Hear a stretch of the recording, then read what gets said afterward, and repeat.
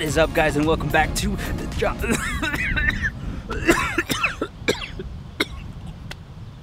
Wow, I think that was a bug. Let's start that over. Welcome to the. Thanks so much for watching the Johnny Q. Wow, that just threw me off. That sucked. This is gonna be a quick tutorial, a quick guide on what not to do as a photographer.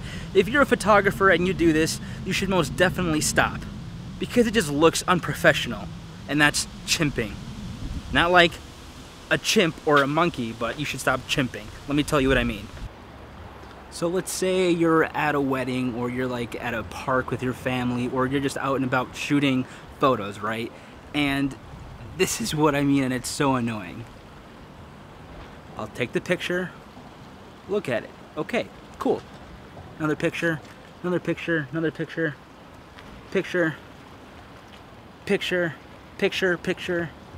Just constantly, like, do you see how unprofessional that looks? And I understand that you have to get your shot. You have to see what's on the screen to like maneuver your settings. I understand. But there's this really cool thing within the camera. It's called a light meter. That light meter in photography is very important because it lets you know whether you're over or underexposed. And if you're constantly taking photos and checking them and fixing your settings, it looks unprofessional. And this is what I learned in like my first day of photography class, like out in the field. Don't be chimping, because it just doesn't look good. It doesn't look like you're a pro. It doesn't look like you know what you're doing. So if you're going to be out there shooting, take your photo and look at the screen, but also adjust within like 1 or 2 frames.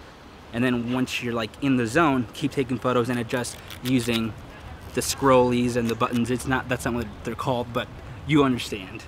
So tip of the day for those photographers: don't chimp. It's not cool, it looks weird and doesn't look professional. Some of you photographers out there are going to rip me apart in the comments, and that's fine, but I genuinely think that this tip for photographers will actually help you in the long run, because again, it makes you look better. It makes you look like you know what you're doing, and if you keep taking photos and you keep looking at your LCD screen, to me especially, and other photographers maybe, it might not make you look best. So stop chimping. It'll help everyone, and it'll help you. Now, if you're taking photos on your iPhone, it's okay to take photos and look at them, like it's fine. But if you're like on a professional shoot, if you're getting paid to take photos and or video, a big event or like something that's of substance and you're getting paid for it, don't be that guy that takes photos. Looks cool.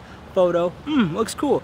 Photo, looks cool. Just look at your camera 1 or 2 times, fix the settings, and then use your buttons and your scrollies to fix the rest. Like, use your exposure meter and go from there.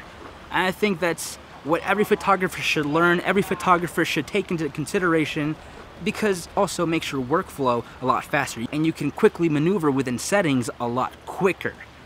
That's part of being a professional photographer, guys. It's true. And that is all for today's photography tip of the week, or of the day. It's not even a thing on my channel, but hey, whatevs. Thanks so much for watching. Leave a like, please subscribe, and I'll catch you next time on the Johnny Q channel.